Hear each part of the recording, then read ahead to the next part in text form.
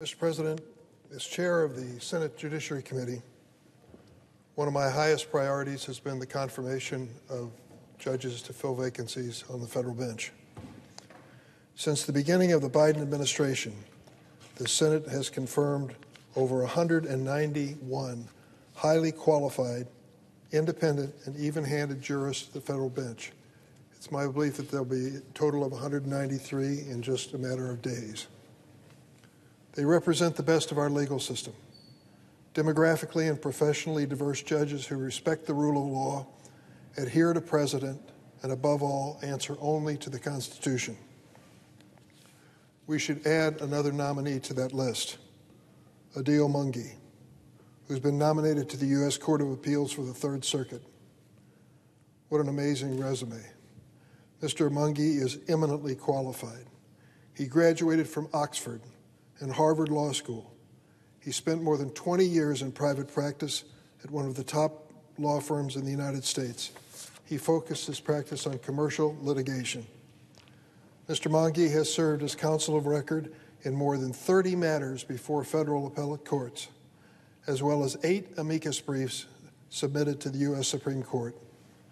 He has gone above and beyond that practice in his pro bono dedication, devoting more than 4,000 hours to representing clients in religious discrimination, asylum, and employment discrimination cases. Based on his record, you would think Mr. Mangi would be quickly confirmed, but I've left off one fact on his resume. He is a Muslim American. The treatment of this nominee before the Senate Judiciary Committee has reached a new low in many ways, but also with historic echoes. More than 50 years ago, President Lyndon Johnson nominated Thurgood Marshall, who would become the first black American to serve on the Supreme Court. At his confirmation hearing, Justice Marshall faced racist questions and McCarthy-like accusations that he was a communist. If that sounds familiar, it's because Mr. Mangi, the first Muslim American nominated to the federal appellate court, faced similar treatment at his hearing before our committee. Committee Republicans subjected him to irrelevant, combative lines of questioning about Israel-Hamas war. They even asked whether he celebrated the 9/11 terrorist attacks in his home. Think about that for a second.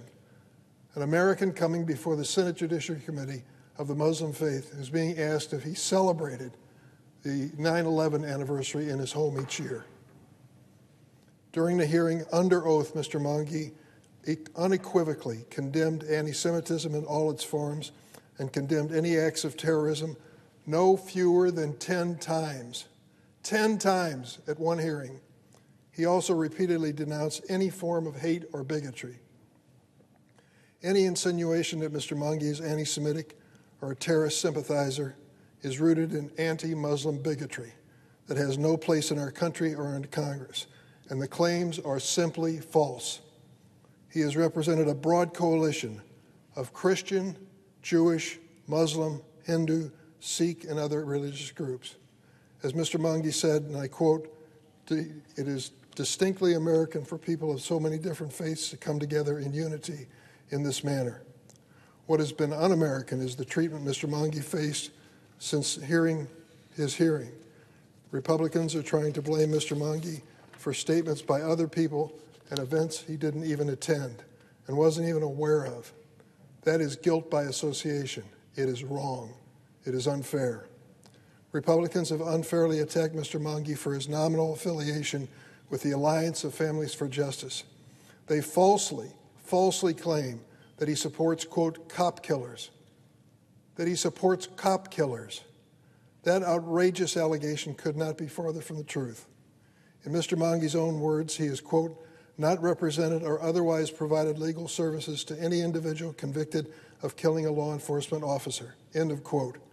In addition, he's clearly stated, and I quote him directly, "I condemn any violence against law enforcement officers without equivocation," end of quote. As Mr. Mangi noted, it is shocking and false to suggest that he has sympathy for attacks on law enforcement. On the other hand, during the Trump administration, Republicans voted unanimously to confirm 2 judges who had personally represented individuals who had killed police officers.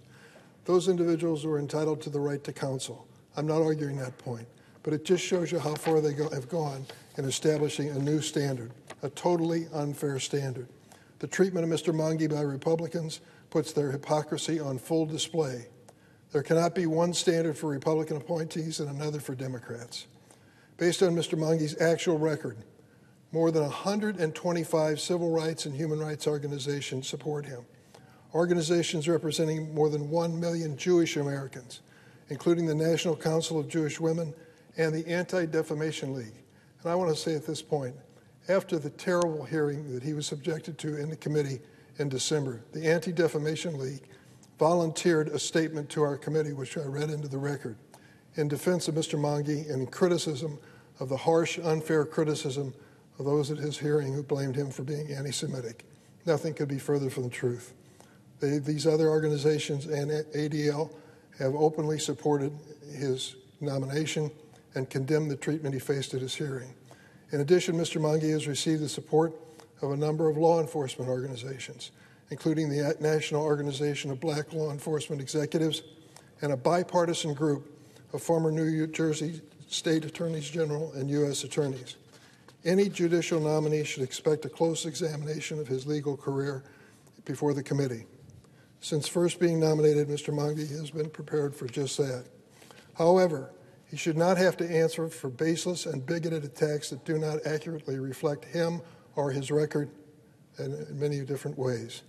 In a letter of support, retired Third Circuit Judge Timothy Lewis contrasted Mr. Mangi's experience as a nominee to his own experience as one of only 2 black judges nominated to the federal appellate court by President George H.W. Bush. Judge Lewis noted that he was treated with respect by Republican senators as well as Democratic senators who held the majority. Judge Lewis urged the Senate to treat Mr. Mangi with the same level of respect that he received.